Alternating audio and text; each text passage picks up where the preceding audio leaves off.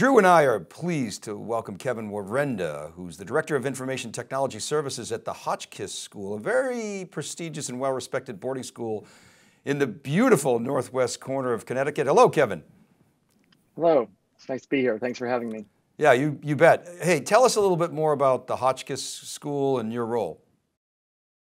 Sure, the Hotchkiss School is an independent boarding school, grades 9 through 12, as you said, very prestigious and in an absolutely beautiful location on the deepest freshwater lake in Connecticut. We have a 500-acre main campus and a 200-acre farm down the street. My role is as the Director of Information Technology Services, essentially to oversee all of the technology that supports the school, operations, academics, sports, everything we do on campus.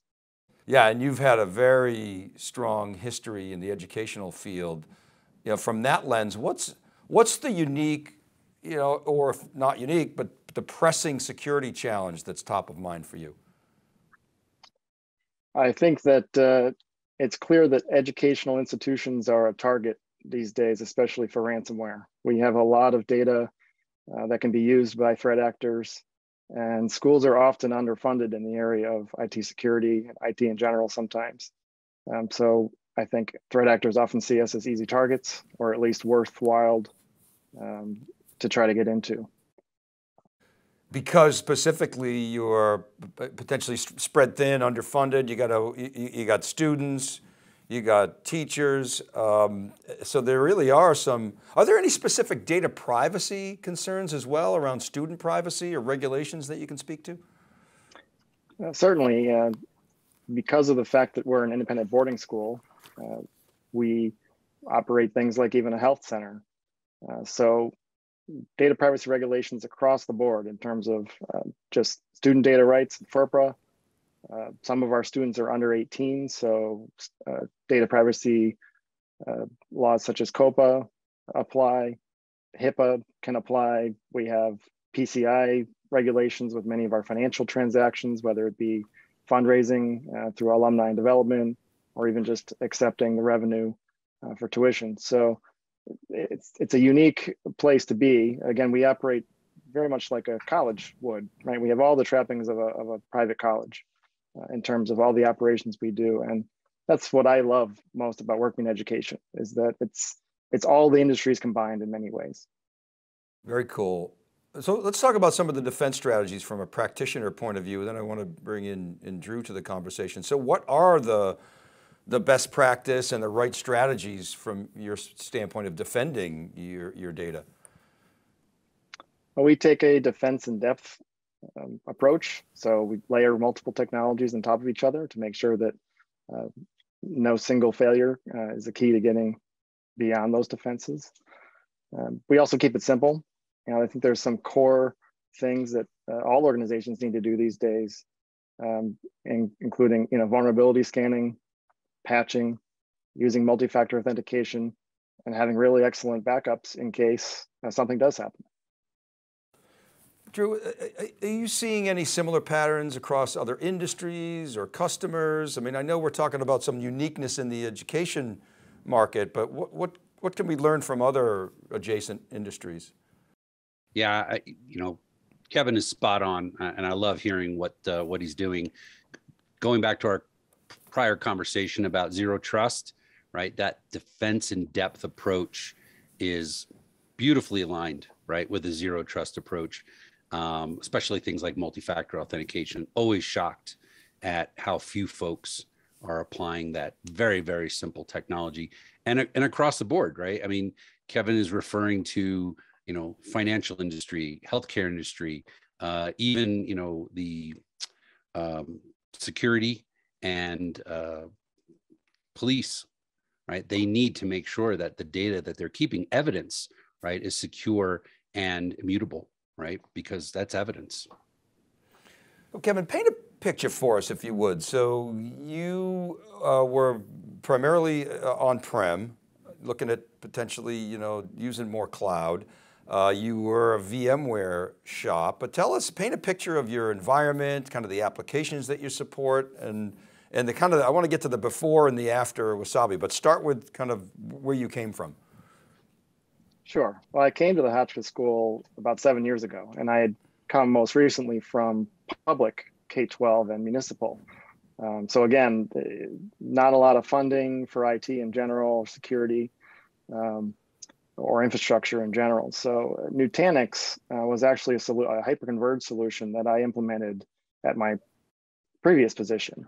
So when I came to Hotchkiss and found mostly on-prem workloads, everything from the student information system to the card access system that students would use, financial systems, they were almost all on premise, but there were some new SaaS solutions coming in play. We had also taken some time to do some business continuity planning, in the event of some kind of issue. I don't think we were thinking about the pandemic at the time, but certainly it helped prepare us for that. So as different workloads were moved off to hosted or cloud-based, we didn't really need as much of the on-premise compute and storage as we had. And it was time to retire that cluster. And so I brought the experience I had with Nutanix with me, and we consolidated all that into a hyper-converged platform running Nutanix AHV, which allowed us to get rid of all the cost of the VMware licensing as well. And it is an easier platform to manage, especially for small IT shops like ours. Yeah, AHV is the Acropolis hypervisor, and so you migrated off of VMware, avoiding the VTax avoidance. That's a common theme among Nutanix customers. And now, did you consider moving into AWS? What was the catalyst to consider Wasabi as part of your defense strategy? We were looking at cloud storage options, and they were just all so expensive, especially in egress fees to get data back out. Wasabi came across our desks, and it was such a low barrier to entry to sign up for a trial and get a terabyte for a month, and then it was $6 a month per terabyte after that. I said, we can try this out in a very low stakes way to see how this works for us. And there was a couple of things we were trying to solve at the time. It wasn't just a place to put backups, but we also needed a place to have some files that might serve to some degree as a content delivery network. Some of our software applications that are deployed through our mobile device management needed a place that was accessible on the internet that they could be stored as well. So we were testing it for a couple different scenarios, and it worked great. Performance-wise, it's fast. Security-wise, it has all the features of S3 compliance that works with Nutanix. And anyone who's familiar with S3 permissions can apply them very easily.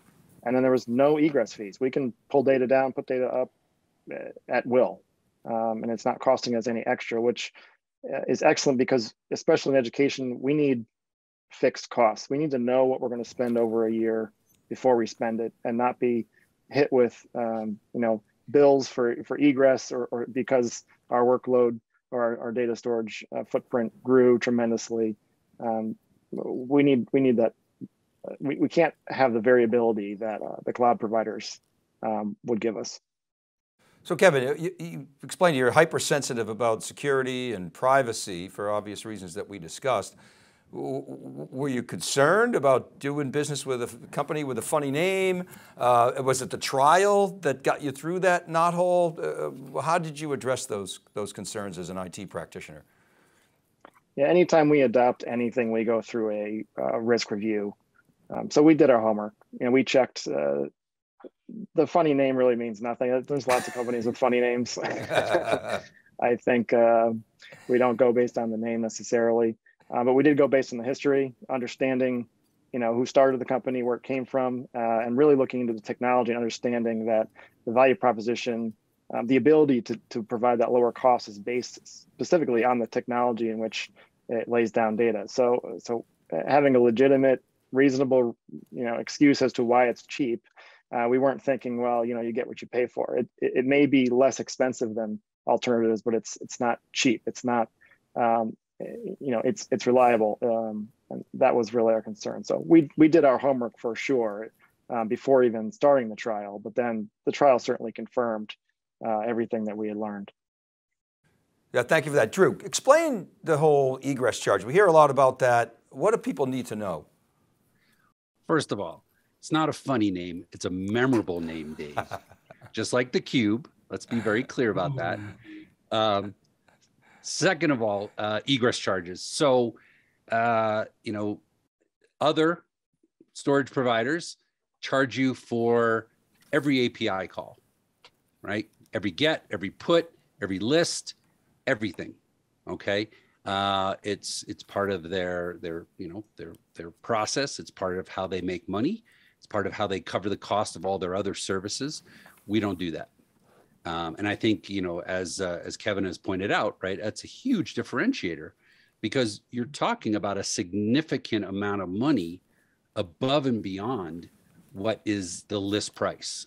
In fact, I would tell you that most of the other storage providers, hyperscalers, you know, their list price, first of all, is you know, far exceeding anything else in the industry, especially what we offer. And then, right, their additional cost, the egress cost, the API requests can be 200, 300, 400% more on top of what you're paying per terabyte. So you used a little coffee analogy earlier in our conversation. Yes. So here's what I'm imagining. Like, I have a lot of stuff, right? And I had to clear out my barn. I put some stuff in storage, you know, right down the street, and I pay them monthly. I can't imagine having to pay them to go get my stuff. That's kind of the same thing here. Oh, that's a great metaphor, right? That storage locker, right? Yeah. You know, can you imagine every time you want to open the door to that storage locker and look inside, having to pay a fee? No, right? That would be annoying. Or every time you pull into the yard and you want to put something in that storage locker, you have to pay an access fee to get to the yard. You have to pay a door opening fee, right? And then if you want to look and get an inventory of everything in there, you have to pay it's ridiculous. It's your data, it's your storage, it's your locker. You've already paid the annual fee probably, because they gave you a discount on that. So why shouldn't you have unfettered access to your data? That's what Wasabi does. And I think, as Kevin pointed out, right, that's what sets us completely apart from everybody else. Okay, good, that's helpful. It helps us understand how Wasabi's different. Kevin, I'm always interested when I talk to practitioners like yourself in learning what you do, you know, outside of the technology. What are you doing in terms of educating your community and making them more cyber aware? Do you have training for students and faculty to learn about security and ransomware protection, for example? Yeah, cybersecurity awareness training is definitely one of the required things everyone should be doing in their organizations. And we do have a program that we use. And we try to make it fun and engaging too, right? This is often a checking the box kind of activity. Insurance companies require it, but we want to make it something that people want to do and want to engage with. So even last year, I think we did one around the holidays and kind of pointed out the kinds of scams they may expect in their personal life about, you know, shipping of orders in time for the holidays and things like that. So it wasn't just about protecting our school data. It's about the fact that, you know, protecting their information is something you do in all aspects of your life, especially now that the folks are working hybrid, often working from home with equipment from the school. The stakes are much higher. And people have a lot of our data at home. And so knowing how to protect that is important. So we definitely run those programs in a way that we want to be engaging and fun and memorable, so that when they do encounter those things, especially email threats, they know how to handle them. So when you say fun, it's like you come up with an example that we can laugh at until, of course, we click on that bad link. But I'm sure you can come up with a lot of interesting and engaging examples. Is that what you're talking about having fun? Yeah, I mean, sometimes they are kind of choose your own adventure type stories. You know, they stop as they run. So they're telling a story and they stop, and you have to answer questions along the way to keep going. So you're not just watching a video; you're engaged with the story, the topic.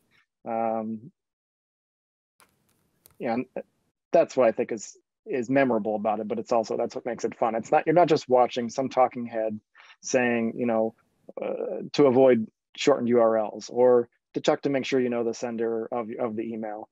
You're engaged in a real life scenario story that you're kind of following and making choices along the way and finding out, was that the right choice to make or maybe not? So that's where I think the learning comes in. Excellent. Okay, gentlemen, thanks so much. Appreciate your time. Kevin, Drew, awesome having you on theCUBE. My pleasure, thank you. Yeah, great to be here, thanks. Okay, in a moment, I'll give you some closing thoughts on the changing world of data protection and the evolution of cloud object storage. You're watching theCUBE, the leader in high-tech enterprise coverage.